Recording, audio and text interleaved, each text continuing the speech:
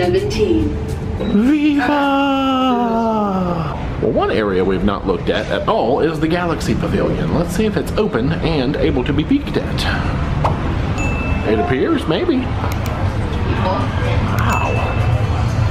This reminds me of that thing we would take to get to the top lounge on that princess ship. Oh yeah. With the walkway.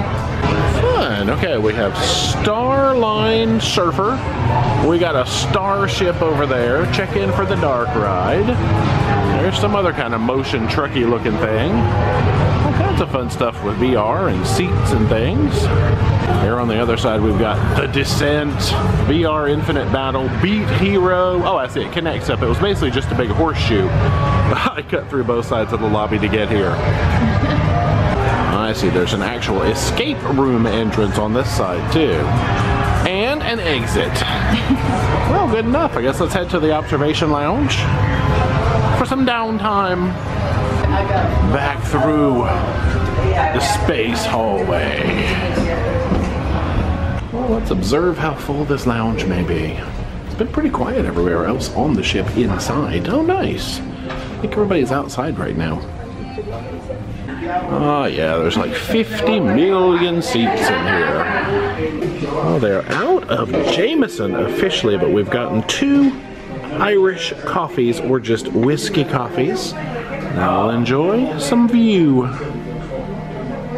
Well, it is time to run down and see if we can deposit these tickets for the chance to win a free cruise finally. Now, the bingo is already in progress, so curious to see if we can still put our tickets in. I think the drawing's at the end.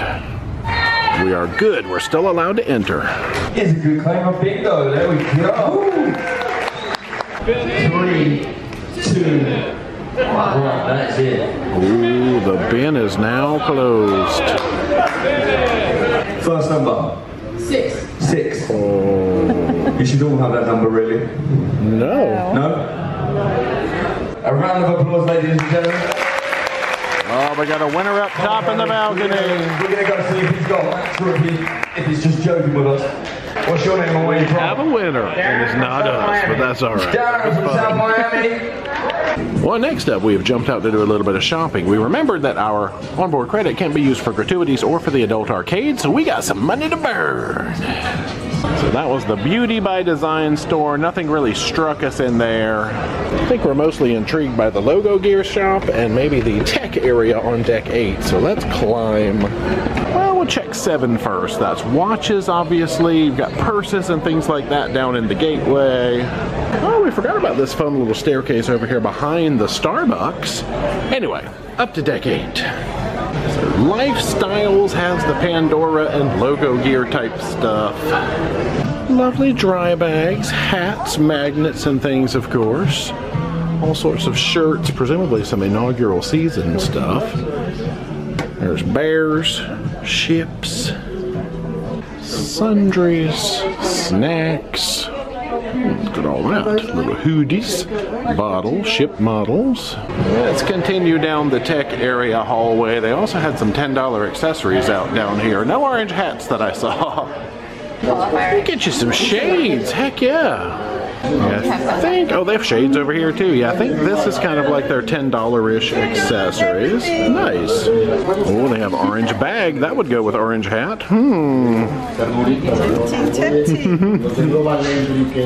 They got tiny Bluetooth speakers. These are actually lamps, so literal book lights. Oh, a shaver for your delegates. Okay, I like the cleverly placed banner there covering up the delegates. Neck pillows, more shavers, a daylight therapy lamp. Never seen some of this stuff on ships before, I don't think. A Maz Fit. Like smartwatchy things. Electric toothbrush. Nice. Head massager, nausea relief. I need all this stuff. Drawbot, what is this? A selfie light. Pac-Man. Well, we found success by getting some wireless earbuds in the tech shop. Now Dia's back to look at scarves. Don't need anything. Is the funny thing. Well, no extra purchases for now. So we got some onboard credit to hold on to until this evening sometime. Well, they've just finished a diamond painting arts and crafts, getting ready to start a game of charades over in the atrium now. No one showed up for charades, so we had to cancel that activity. Everybody's just in relaxation mode here on day 11. Oh, thanks for lighting me up, camera. So we're going to continue the relaxation. That's all I know. Well, let's keep it rolling right into dinner. It is Hudson's time. Looks like we're on the sunset side tonight.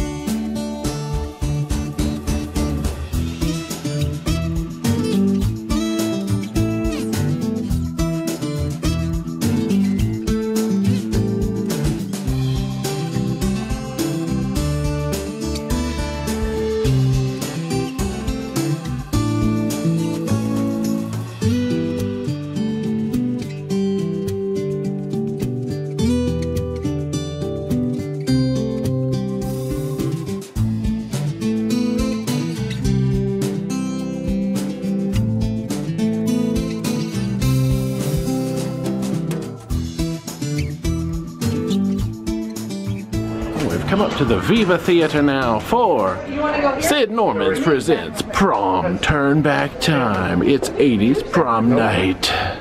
So we think this is going to be sort of a stand and dance type event instead of a sit and watch, but let's find out. Oh, check this out. Okay, so definitely standing and dancing with a few benches around the way. Got some classic prom photo backdrops. Like how the clock is set almost to 10:04, which is the Back to the Future time. There's a few little performance stages around the room. The main stage up there, obviously, huge. Let's not forget the rules. There will be no spiking of the punch. Performers might get up close and personal with you, but don't get personal with them. Seriously, don't touch them.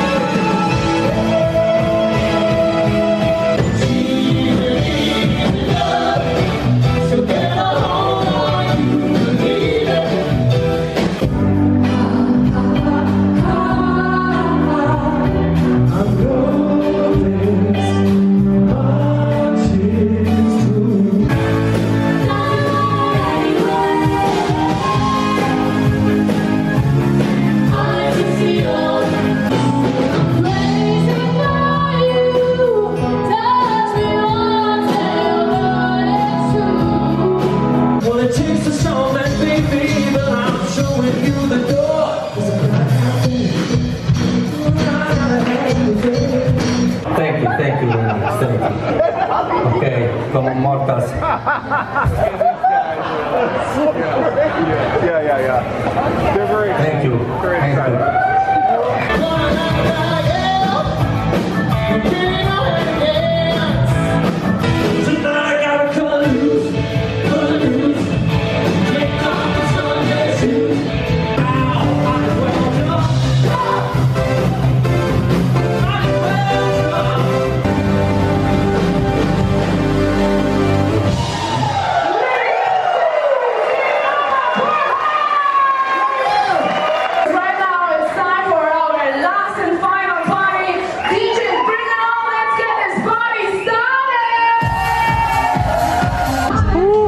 enough party for us. Let's hit the road. And now it is time for In the Shower with Jay, Norwegian Viva edition. I'm excited for this one. So from what I can tell, this is virtually identical to Prima. It's got a beautiful hinged door that doesn't really get in the way of the other door. Such a nice design. We got a meat drying rack down there so you can hang all your salamis, pastrami's, capricciolas, all that stuff. 2 triangular snack shelves, double snacking, yes please. We've got the conditioning shampoo and body wash there. A clothesline, of course. Now this is never going to be like a full-on rainfall shower head to me, but the pressure is pretty good. It's got the, so I can show it, the 4 settings on the back where you can push these little buttons, change your jet type, stuff like that. Dripped on my hand. Fully adjustable, fully detachable. We do have the on-off switch on this side, which if you turn it all the way on, push that little button, it turns more on to give you more pressure. Hot, cold on the other side. Little grab bar up there. There's a lot to enjoy about this shower. So I think it's identical to Prima. It's probably going to get an identical score to Prima. So even getting in here, it's got pretty good head space. I mean, there's a good 3 or 4 inches above my head, and I am 6'5". Lots of room to dip, dive, dodge, whatever you need to do in the shower. Good times. So let's give it a rating. There it is. And now brown. Oh, they've got it on the screens where you can see what color tags they've called. Well, 9 o'clock has come. They have made the last call for guests to get off the vessel, and we were waiting till the bitter end because we don't have far to go, fortunately. But getting ready to continue this adventure. Say goodbye to the butterflies. Oh no. These poor things were sleeping. Oh, not now. Okay, there we go. Well, we're winding through the Belvedere down here by the Commodore. All right, we are clear.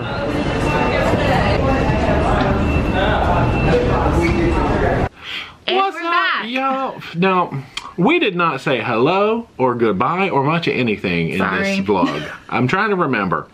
But welcome to the wrap-up officially for Norwegian Viva. We got a lot of stuff we got to talk about. Definitely. Let's wrap up our day that you just saw, first of all. The highlight for me of the whole day, I think, was going to the prom. Aww. Turn back time, I got to take Dee to the 80s prom. Fun fact, Jay never went to his prom. That's true. It's a sad fact. So we got to go to a prom. Fun fact, it was not in the 80s either. Oh, no, it definitely was not.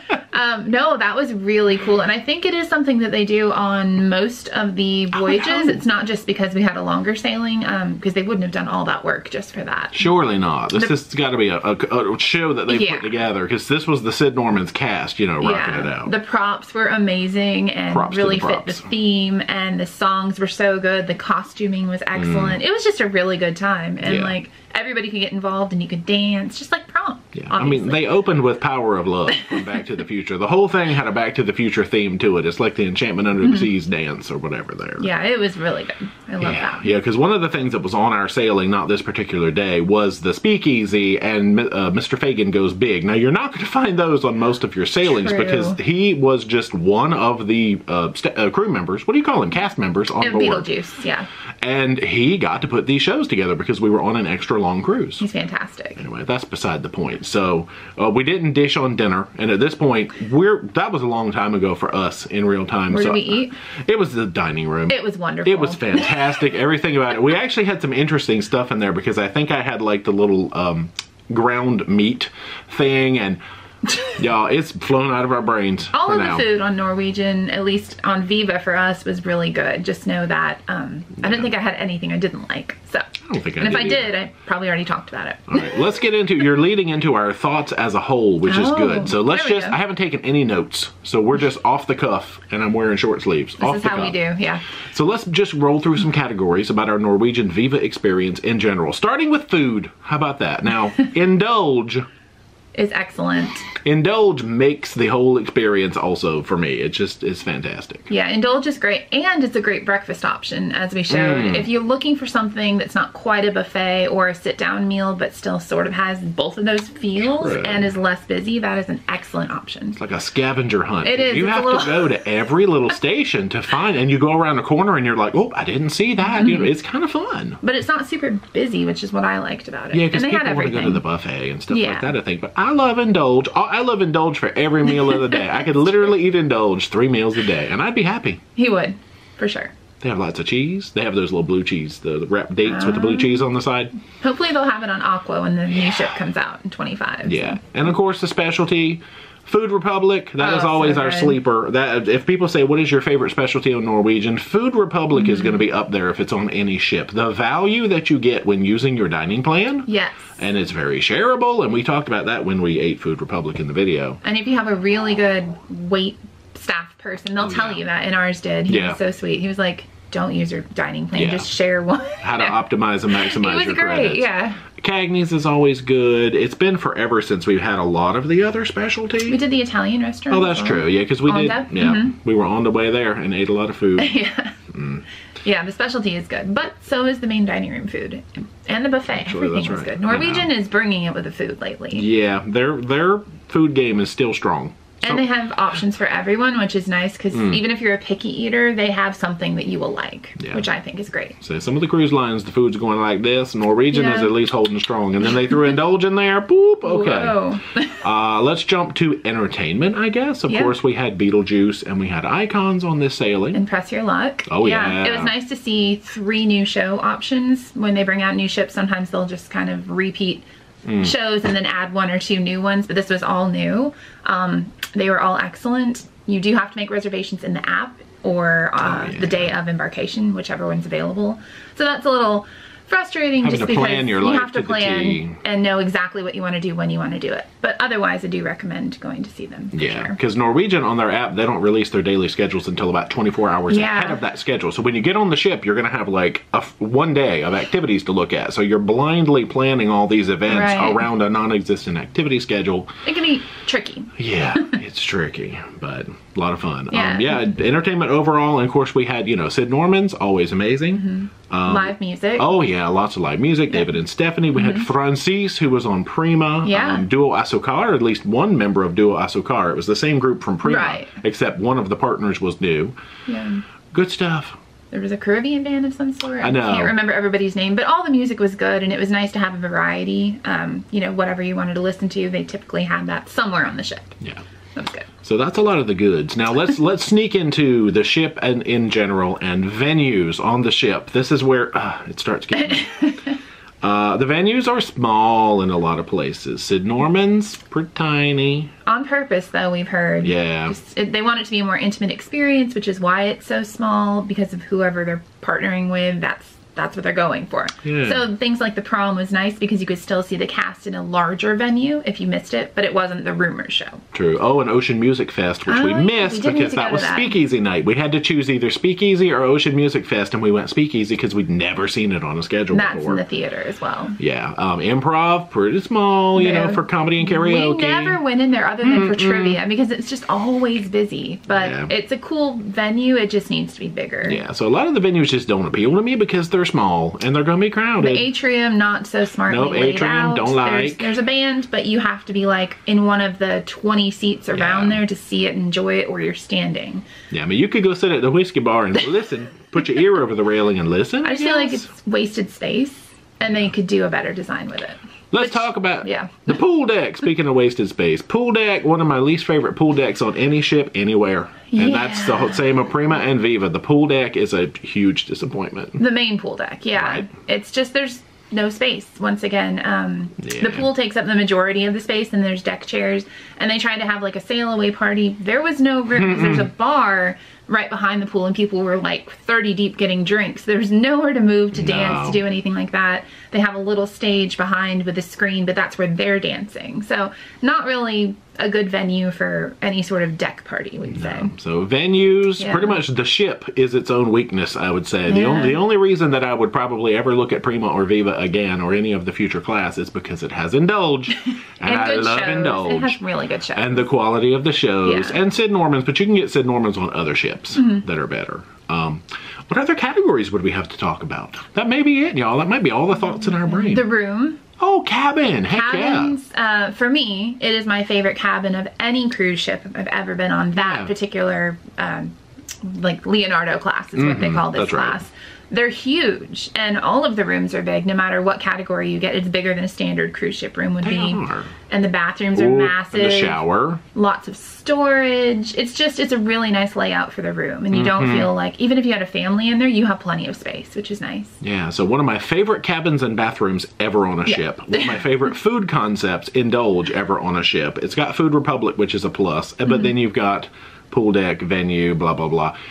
There's a lot of sporty stuff going on, you know, because when I think of pool deck, it makes me think of the racetrack, because my understanding is this class of ship was not originally going to have a racetrack, and that was, I don't know, that takes a lot of space away from the pool deck, it feels like. Yeah. A lot of sporty stuff that can be fun, and the stadium being included is a plus. That's a big sporty area, but of course you got the pay darts, the pay golf, a lot of nickels and dimes coming out your pocket. The slides are all free, yeah, but like, the go-karts, mini golf, darts, all that's extra. Yeah, and the virtual, what the heck is it? Galaxy Pavilion. That's all additional as well. You can buy passes for it too, but it's get your nickels and dimes ready. But that's all I have in my brain. What else can we talk about? Like the outdoor space besides the pool deck. So they have the infinity pools off the side of the ship on either starboard and port. Those are really nice, and they did add to like more outdoor areas. If it's a warm weather cruise, I think it's a great addition. If it's cold weather cruise, they don't really get used that much, which means more people are inside in those smaller venues.